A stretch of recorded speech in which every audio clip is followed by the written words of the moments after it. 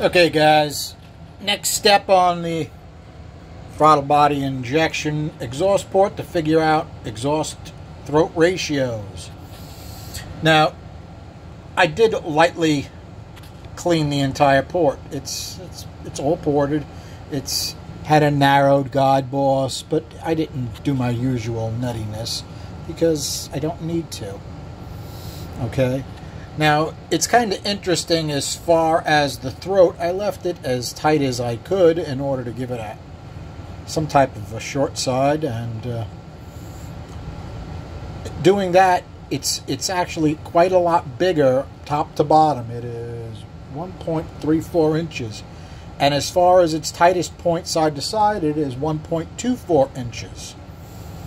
So what I'll do for the next flow is I will open that whole throat up and make it more even.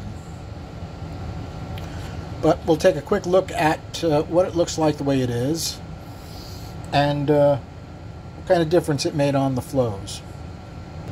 Okay, it's all burr. It's all gone over with that old worn out burr.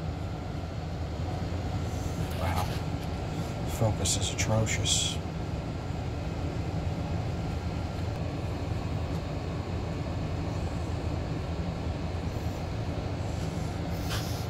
Okay, the short side is not polished, it's all burr. Okay, this does not have a developed short side, it's just...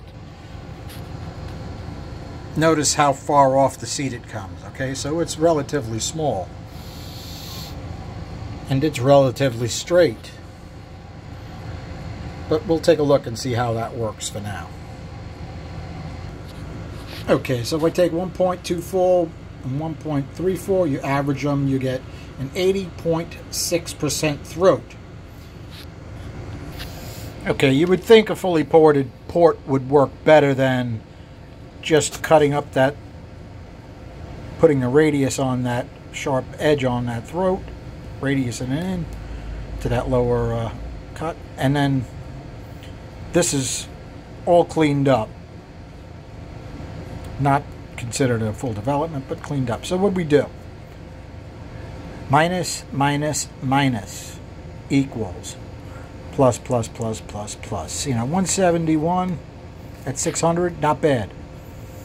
Not great, but not bad. It is a boring, small, lightweight head Chevy exhaust port. Now, could we make the numbers a little more confusing? These numbers go to this flow, these numbers go to this flow, and these numbers go to the last flow. Let's do some pluses and minuses. Okay, so we're comparing this row to this row. Up, up, up. Looks good. This row to this row. Up, up, up. Not bad. Still much lower in the middle than I'd like, but getting there. This row to this row. Alright, we went down 1 in this side. Went up, went up. Overall, our numbers through the whole thing are way better at 600 lift. Okay, so we're in the right direction, but we still have way too tight a throat. So, next flow, I don't know if I'm going to do it today. It's really hot today already in here. And I'll see what I can do.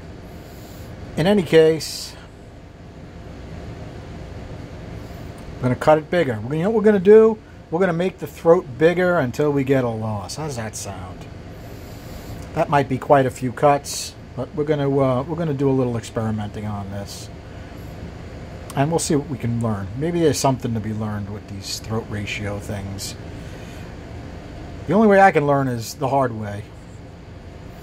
You know, there's all these people that just like, oh, cut it for 90. I don't think that's the magic number. You know, 90 is a good mix between street performance and racing, I think. All right, racer guys are more like 91, 92. They need to dump that pressure as soon as possible. Okay, because of the high RPM, you have less time to get rid of the exhaust. Okay, that is not necessarily going to work on a street engine as far as I'm concerned. Street engine rather have a smaller port that pulls a good vacuum during your overlap